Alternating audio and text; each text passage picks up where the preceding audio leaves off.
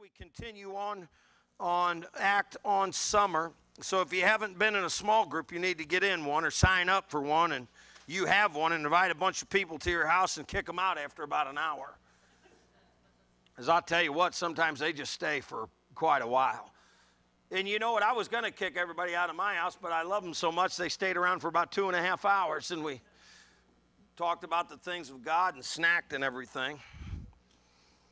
So we had a good time. So Acts chapter 11 really is a large recap of what Mark Fincher and Pastor Bevo preached on probably in chapter 10. So I'll bring you up to date as we go. But let me say this, about being in small groups or wherever you're at. You have to be in the community of Christ in order to grow so you don't end up getting stale, falling away, and something really bad happening to you because... Yeah, here's the deal. God's worried about your character more than he is your comfort.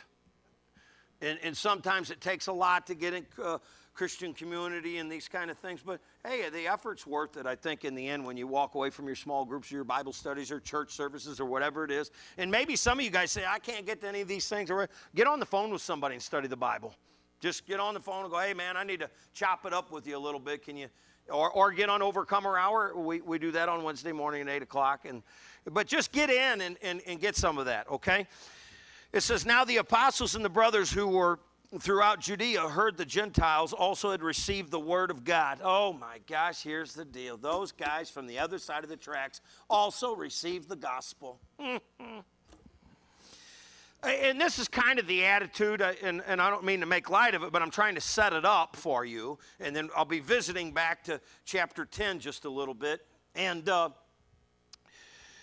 these guys were really concerned because they were still trying to live under the ways of the law, which are weighty and heavy and weren't able to fulfill it.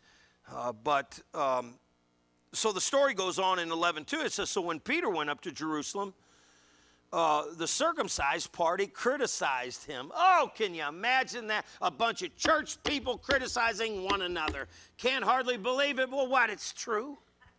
Anytime you do something, someone is going to criticize what you're doing.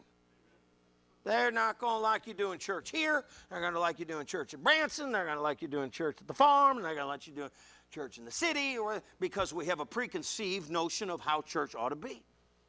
And thank you for the comments, but that's fine. So I'm just going to tell you a story anyways, even though you probably don't want to hear it, but it's a good story. We was having cowboy church at my farm yesterday, and we was praying, and I knew there were some people that were going to come later, and Jerry and Cindy ended up coming, and I kind of turned around and I seen them, and then they brought a friend with them, a young man named Jonathan,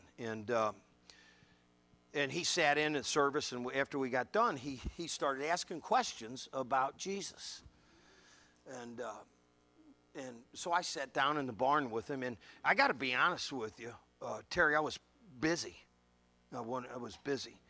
And I was wanting to, I'll be honest, I was wanting to saddle my horse and go rope right after that, because it's, cowboy church, rope, and then eat. And it's not always in that order. Sometimes we eat, then we preach, and however it works out. But I was extremely busy, or so I thought. So I thought, I'm going to sit down with them, and we're going to talk about this. He says, I've studied the Bible, and I understand the concept of Christianity and things like this, but I want to know how this would play out in my life. Can you describe it to me? So I want to make sure that you guys know, the moral of the story is that you guys never get too busy, that you don't have time for your friends to tell them how to get to this place called the New Jerusalem. Amen? We want to make sure they get there, and it's going to be because you have shown them that. So we're sitting down. He had asked me some questions, and we're sitting there with Jerry and Cindy, and they've been working with this young man for some time. And I said, then you can see when the Word of God is out on people and it's marinating and it's doing its work, because it's a living and active Word that's bubbling up. And then once I knew he got the Word and everything, I didn't want to make the decision for him. I wanted to make sure he made the decision for himself. Because sometimes we can want things so much that we want to do it for the... Oh, come on, you got people that you want saved, don't you? Can't you save them real quick here before we leave? Just save them. Can't you just save them, Pastor? I can't save anybody. I can't even save my own self. But I know a guy who can save anyone at any time, and his name is Jesus. I mean anytime. Woo, look out. Well, once I knew that the word was really kind of stuck on him, and I was kind of letting it, and you get that discernment as you continue to work with the Lord, and then I walked away, and then I didn't get all the way around my tractor there, Lonnie, and he chased me down, and he's on crutches. Didn't he, Jerry? He chased me down. He said, I want to know how I can be saved. And then right there on my farm, right behind my John Deere tractor, I led that young man to the saving grace and knowledge of our Lord and Savior, Jesus Christ. Yeah, don't tell me God can't show up anytime, anywhere, even if you don't like it. And it's a good message. And then he followed us back to the rope pen back there and just was very inquisitive. And he said, man, he said, I'm from the city, y'all little country out here, aren't you? I said, you got that right. So it doesn't matter. He's the God of the city and the county and the country. And he ain't got no limits, amen? So maybe you take that with you.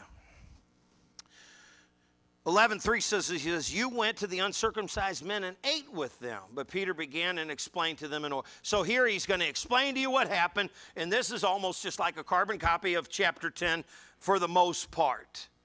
Or at least the first part of the message. He says, so he starts to describe and explain what happened. He says, verse 5, I was in the city of Joppa. So here he is. Peter's over in Joppa, and this man named Cornelius was over here in Caesarea.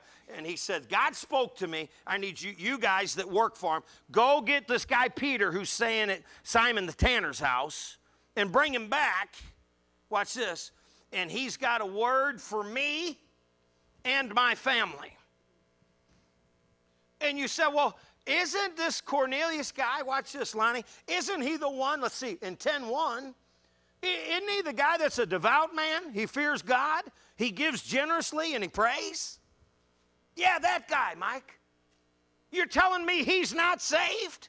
Well, according to the scripture, he's not saved. He wants to hear a word from the Lord so him and his family can give their life over to Jesus. So, well, I thought he had like 4 of the 5 things that he surely would be saved. Let's look at it again, class. He's a devout man, he fears God, and he gives generously to the people, and then he prays.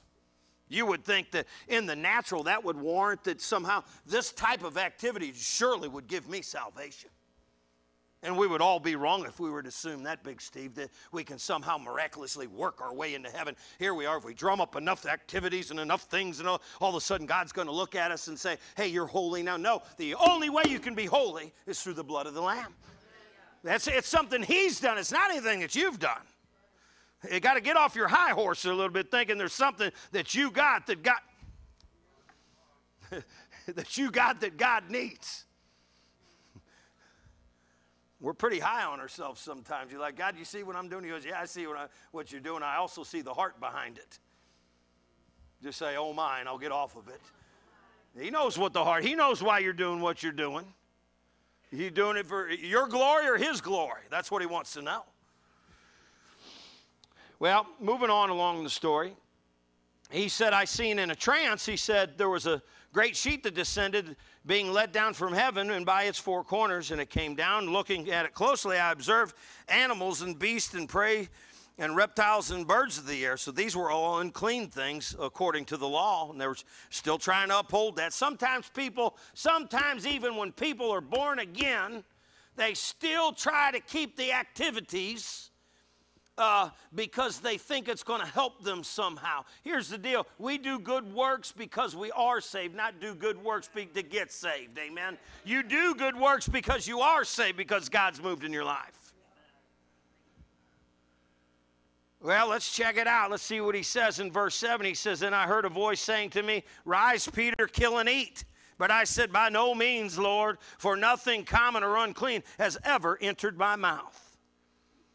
But the voice answered a second time from heaven, what God has made clean, do not call common. And then he says this happened 2 or 3 times, and all was drawn up again into heaven. Then he says we ended up, I'm going to fast forward to verse 14 because that's where I'm trying to get, and this is where the bulk of the message will come from. He says, then we ended up leaving Joppa, and then we ended up at Caesarea at this Roman centurion's house, this devout guy and everything. You know the guy. They got the Christian everything, and they got the bumper sticker and the jewelry to prove it.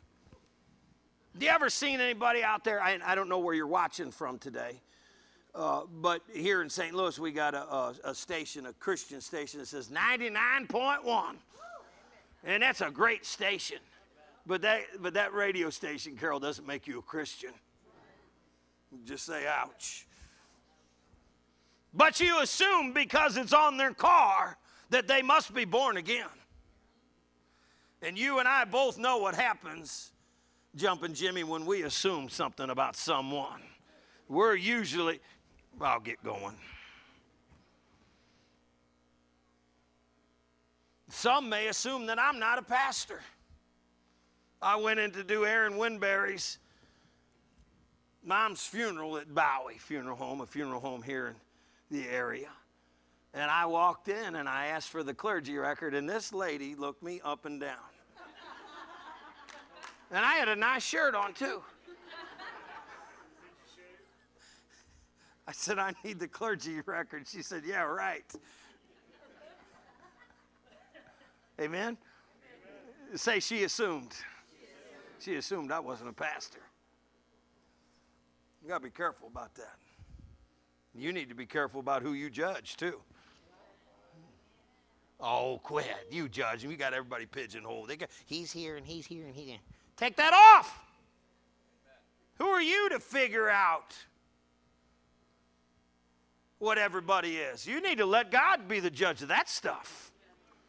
Say, I will. And then in that way we can, Mr. Cope, we can move the church forward when we're not worried about what everybody looks like all the time and get all worked up over that. He said, well, you ought to see him right there. I can't worship like that.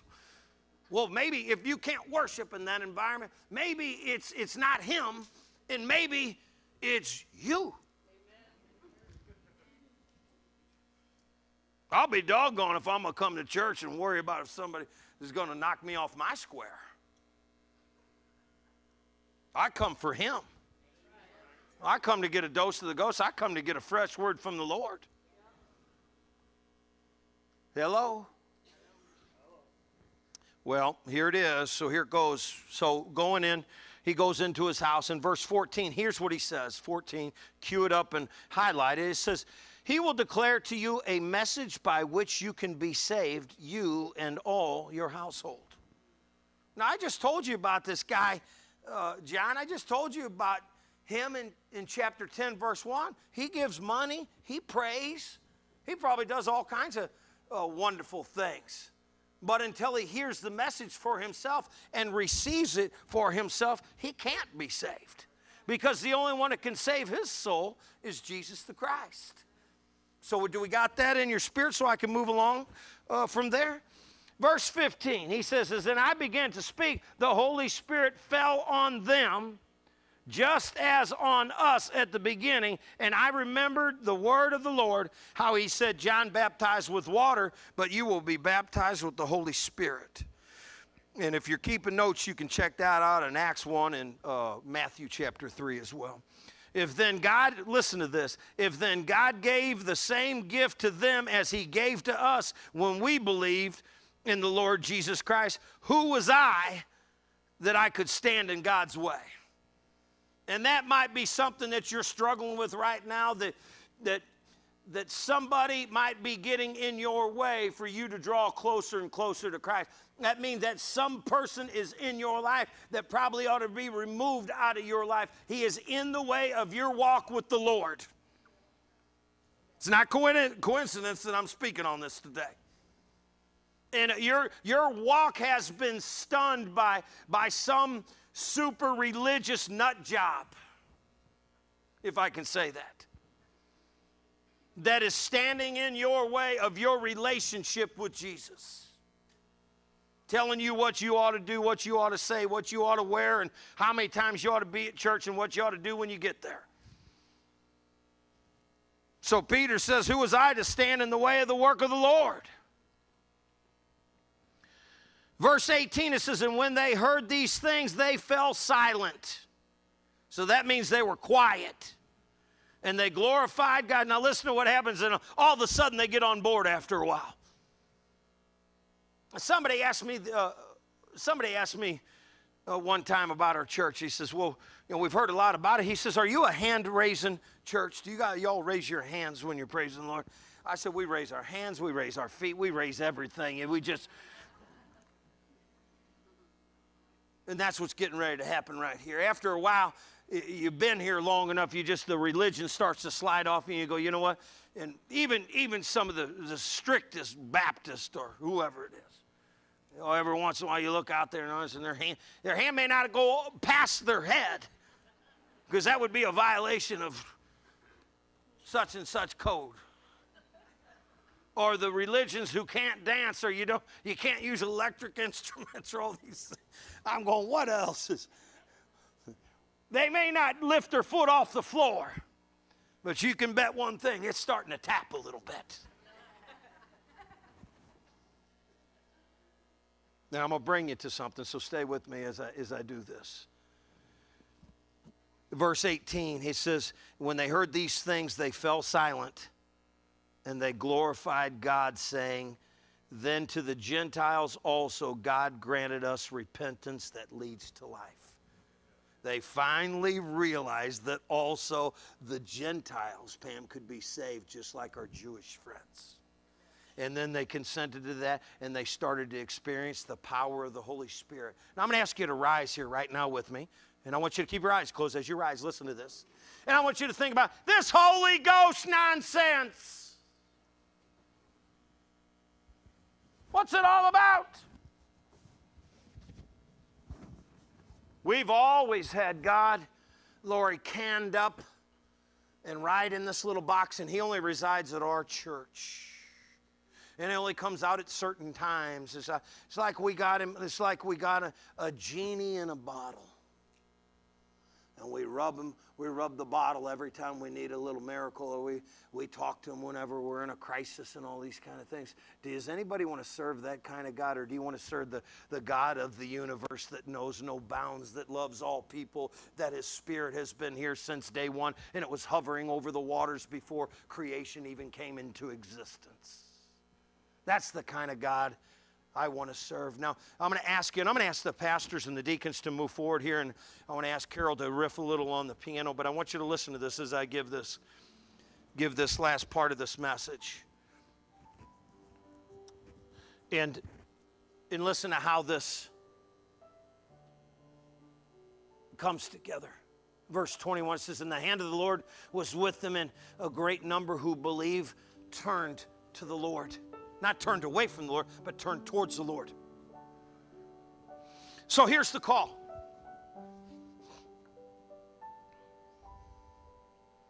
God, today, with eyes closed, I would like to do a do-over. And I said this to my own wife. I said, did that hit anybody right now? It's just...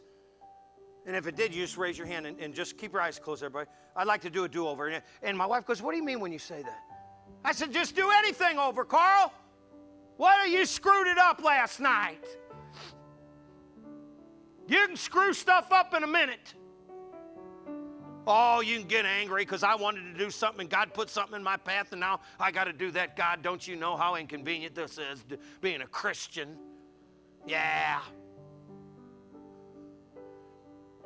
Doesn't God understand our busy schedules, Jerry? I got all kinds of things to do. I got to do that, and I got to do that, and I got to do that, and I got to do that. God's going, you know what? You're humoring me with your silliness. Oh, we run around. God allows your schedule to be fulfilled and you be able to carry out those daunting tasks. You do stuff that people dream about. They said, I would love to be like they are at that church where they're worshiping freely a God of the universe, and a God that heals diseases and fixes children and grandchildren and moms and dads.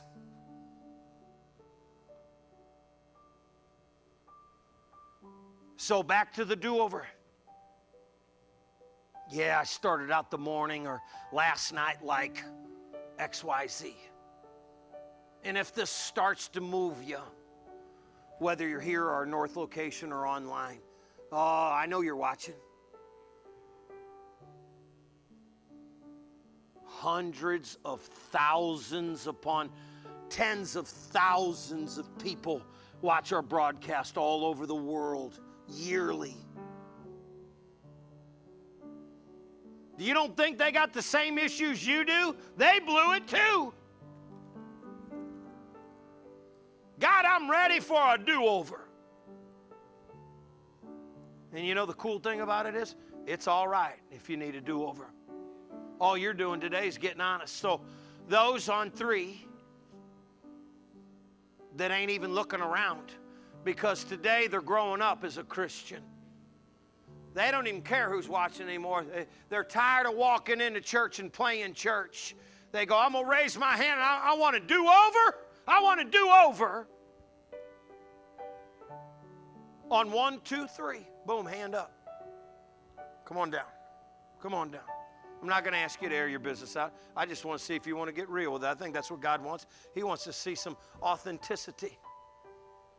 And I told the church last night this, Mike, I might as well tell them today. We had a comment on our church by a good friend of mine, Pastor Ron Tucker. And you guys probably seen the video. It's kind of going around now. I went and did a video with him the other day. Because we're going to have a prayer ride on Saturday. And here's what he said about you guys, Big Steve. He said, you're so authentic. Look at your neighbor and say, you're so authentic. And what does that mean? He said, you're the real deal. I don't know how to make up stuff. I don't know how to hide behind a religious facade.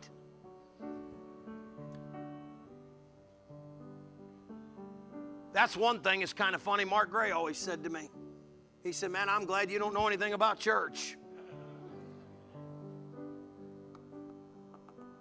Ain't it sometimes better when we are just led by the power of the Holy Ghost? You got to tell the devil to get out your way today. Has anybody got a date with the king today?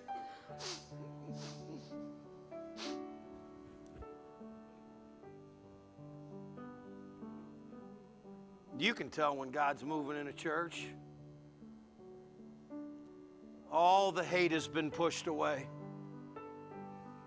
And all you want is the same thing for everybody as what you got.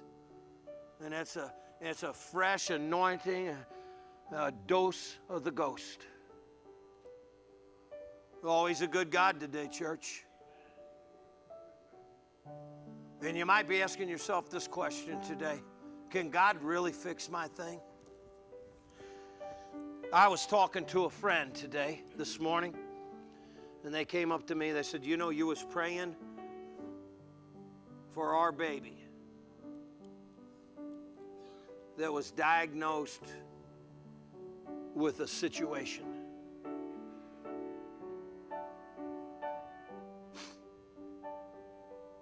And we took this baby back to the doctor. They said, we can't detect. What was it, Karen? We can't detect anything that this baby's ever been sick. Oh, somebody ought to shout in this church. Somebody ought to talk back. How does God do it? You petition him. He loves all them babies, no matter how old they are. Can we get some people at this church to pray for one another right now? You come down here, Angie. I want some of my guys to be praying with Lonnie right now. We're all pray together. I know you have already. Come on down. I want the warriors down here. Tell the devil to get out of the way. You got a warrior coming down the aisle now. Come on, come on, come on, come on, come on. Come on down, Karen.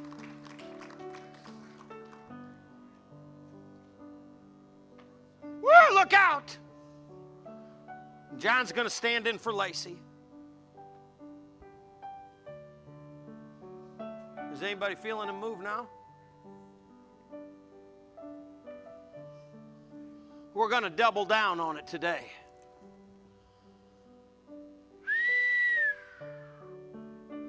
Oh, the devil hates it when this happens. He goes, oh, no, they're doing it. They're praying together. They're putting hands on the sick. He goes, it looks like the book of Acts. They've thrown all the religious pamphlets and paraphernalia out the door, and they're letting the power of the Holy Ghost run the church now. Oh, God, people are going to get saved. You can hear him here right now. He's shaking the souls of the saints, and he's healing the sick. Just nod your head if you can even feel him. You ain't even got to say anything right now. Say, this is real. This is authenticity at its finest. Oh, Lord, in the name of Jesus today. I got friends and family members that need to be healed. And, old devil, you got to get out the way.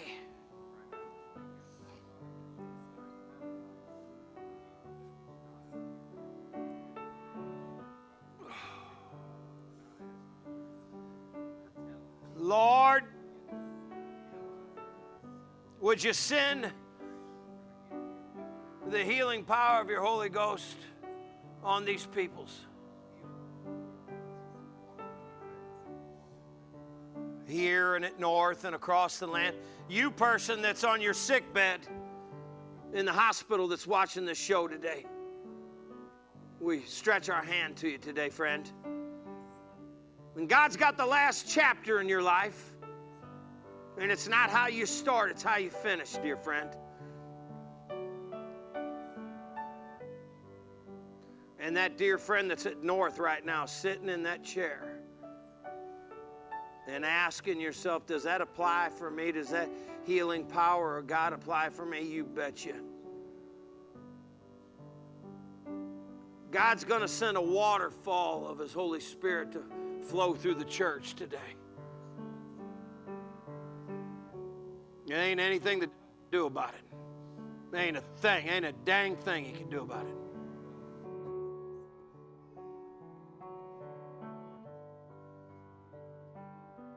God, we got serious business down here on earth. And we're at the hospital today, right here at your house. Oh, Lord, hear our prayer. Forgive us, Lord God, where we've had issues with other people. And we don't want our prayers to be hindered, Lord God, so we're laying the stuff down at the foot of the cross. And we're going to continue to talk about your healing hand. Lord, I can feel it. And Lord God, just the short 19 years that I've been serving you, I know when you're moving. And today's that day.